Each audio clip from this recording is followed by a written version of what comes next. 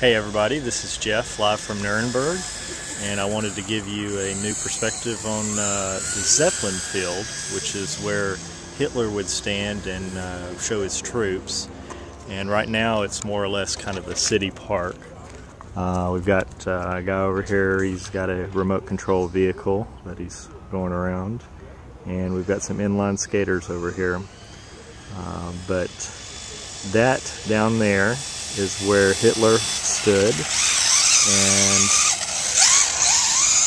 we've got the remote control car going around, so it's kind of a different perspective on things. Here in 1930 it would have been a big mass rallying point for troops, but now we're just having fun today.